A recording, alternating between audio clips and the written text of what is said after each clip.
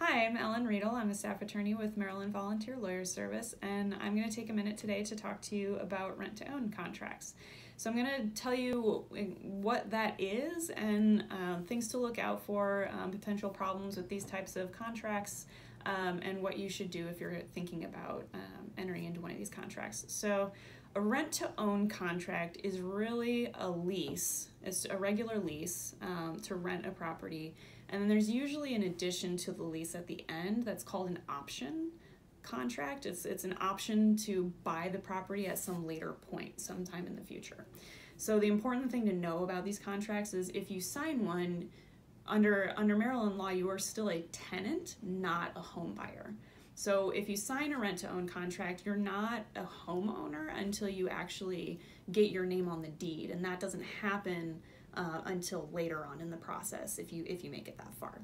So it's a regular lease, and then the option that they add on to the lease is where you're basically putting up money up front for this option, which is the landlord is giving you the opportunity to buy the property.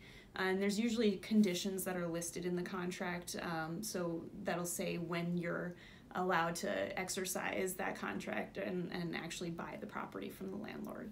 So that usually includes, it'll have the purchase price in the contract, and then it'll say, once you're able to save up a certain amount of money for a down payment, something like that. It'll have certain conditions that you have to meet before you can actually buy the property from the landlord. The other important thing to know is that a lot of times in these contracts, there's some sort of amount from the rent that you're paying every month that's supposed to go toward that down payment. But the problem with a lot of contracts that we see is that the amount that's set aside is never going to be enough on its own to get to that down payment amount. So the person, if they want to exercise the contract, is still going to have to usually find some sort of contract for financing outside of the amount that they're saving up through the rent.